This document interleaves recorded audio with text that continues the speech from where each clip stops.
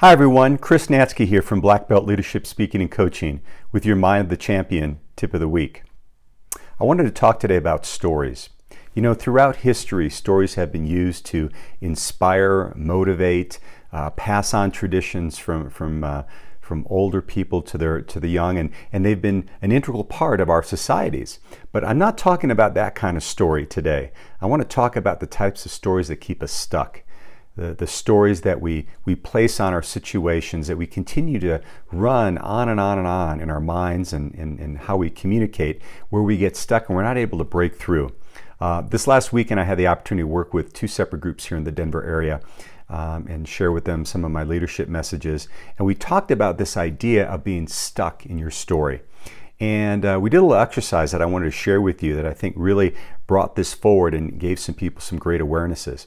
What I did is I paired some people up, or I paired everyone in the groups up, and I had them sit across from someone and share with their partner what was a challenging aspect that was happening in their life. Could be a trouble that they're dealing with at work or at home, in a relationship, whatever. And the only caveat to that is I said when they explained what was going on, when they were talking about their challenge, they needed to do it in such a way that if they were being filmed, that they would win the Academy Award. So they were to be as boisterous as possible, to be as animated as possible, and to just really get into it where, once again, that they were just going over the top in terms of expressing their pain and discomfort and whatever they were going through. And it was really kind of an interesting thing because as soon as people got into it, people were standing up and their arms were flailing, and it was really actually kind of a lot of fun. So we stopped after they were able to do that venting, if you will, but then I had them answer 4 questions with their partner. And the first one was, what was really happening in that situation? Now, what do I mean by that? What was really happening was the events that occurred. So for instance, let's say your boss came to you at 5 o'clock on a Friday and said, I need this report first thing on Monday morning, and immediately in your mind, you're upset that you have to work this weekend, how irresponsible and what a jerk your boss is for making you do this.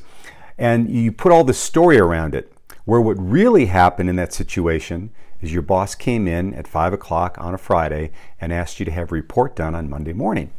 So it was interesting when I was watching the dynamics of the group how difficult it was for people to get out of their story when they were explaining something about a challenge. And then the following 3 questions helped them get on top of the situation so they could do what I call forward focused thinking. They could focus on how to move through the obstacle to get to the other side.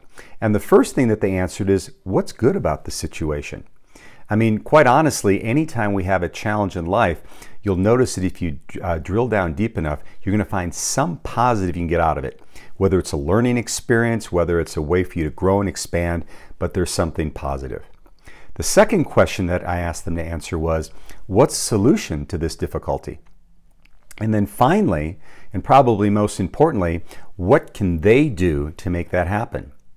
And what we found as a group is that when we got out of the story and we cleared that away, it really opened up our creativity. It opened up that part of ourselves that we can access so that we can find basically the answer to any one of our problems.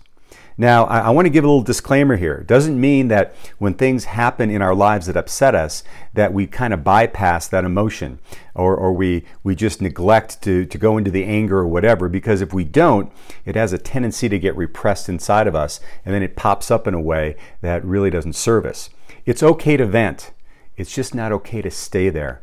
And there are people that stay there much, much too long, and I've done it myself, where pretty soon your entire way of being, your entire way of communicating with others is clouded through that story that you're putting on a situation. So I guess my question for you and my challenge for you this week is, what stories, negative stories that aren't serving you, are you telling yourself? And in what way are you continuing to communicate that in the people that you interact with? And where's the opportunity to get out of the story? Look at what's really happening so you can have the experience that you really want to have.